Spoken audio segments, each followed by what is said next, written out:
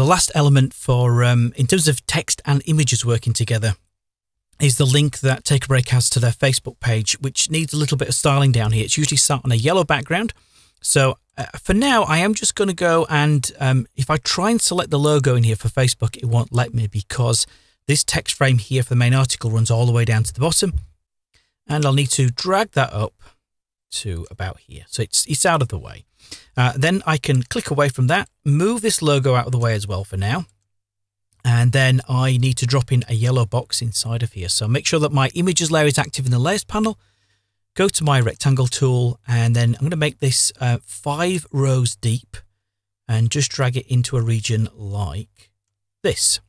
I'm going to change the color to Take a Break Yellow, press the return key on the keyboard, and then I can switch to my selection tool. And to get this to run out to the bleed, it's kind of necessary sometimes to drag and draw things out in the columns and where the guides are, so that it snaps to these lines. If you try and create a rectangle out to this sort of area here, there's nothing for it to snap onto, so we can't get the height right. But now I can just hover on my cursor over the middle right-hand handle, drag across, and then out to the bleed line in there. So I've got the height and the width looking right now.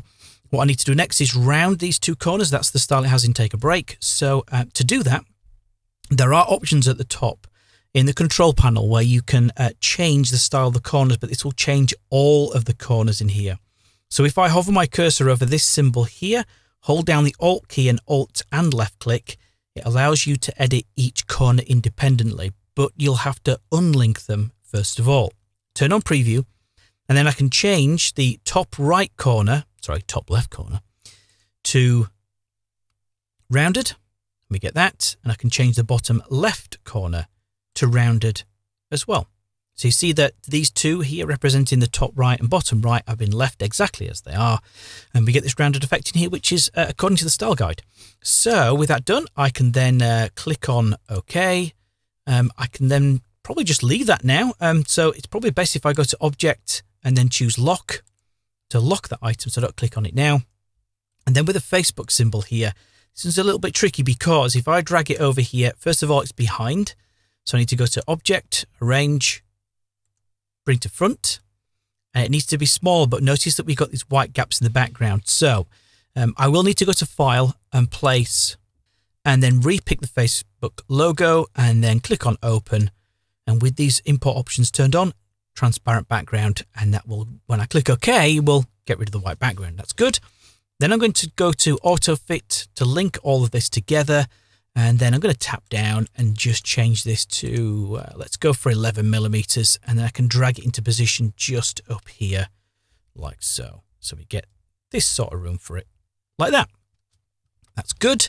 I do need to apply text wrap to that. So I've got my text wrap panel in here, and I'm just going to click on this one here, which is wrap around object shape. That will create a text wrap that's the same shape as this rounded rectangle almost in here of the Facebook logo, and that should be enough for now. We might need to increase it, but I'll just leave it for that for now. Click away from there.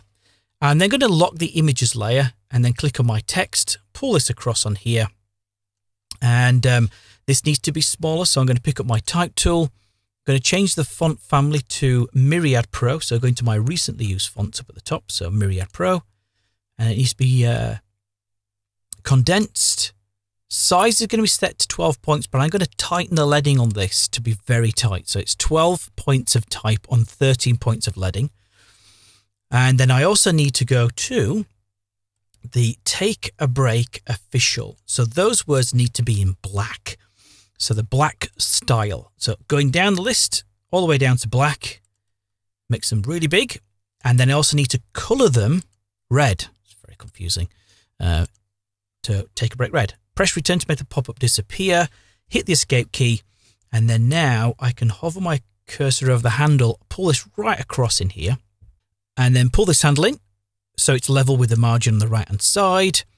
And we need to do some work with this one. So if I can get this logo, so I might need to lock my text for now, unlock my images layer, click on the logo, and then go to my text wrap options in here. It may be that I have to go back to wraparound bounding box so that I can get all the edge offsets in there. When it's set to wraparound object shape, you just get one value. So with that done now, I'm going to unlink them and then go to the right offset and increase that just to push the text out a touch in there, and then click away, move that logo up a touch into the corner, and then I need to lock my images layer, unlock my text, and then click on my text frame and see if I can just pull this up in here a little bit more, like so, and pull that across. See if I can get all that working together. So yeah, I think we've got that working in there. If you want to get rid of the hyphenation, you will have to switch to your type tool, go to your paragraph options. In actual fact, they're over here. So I could turn off hyphenation if you want in there, but you're going to get some big gaps in there. So just be aware of that. If you don't want the hyphenation, splitting the word Facebook in there, then that is something that you will get, is going to be this extra space on the right-hand side in there without hyphenation turned on. So hyphenation turned on looks like that, turned off looks like that. But I think that's going to be okay for now. I'll switch to my selection tool. And that gives us the Facebook link at the bottom down there. And then I'll go to File and I'll choose Save because I haven't done that for a while. And then I'll close down my text wrap panel. And the last thing we'll take a look at is page numbers.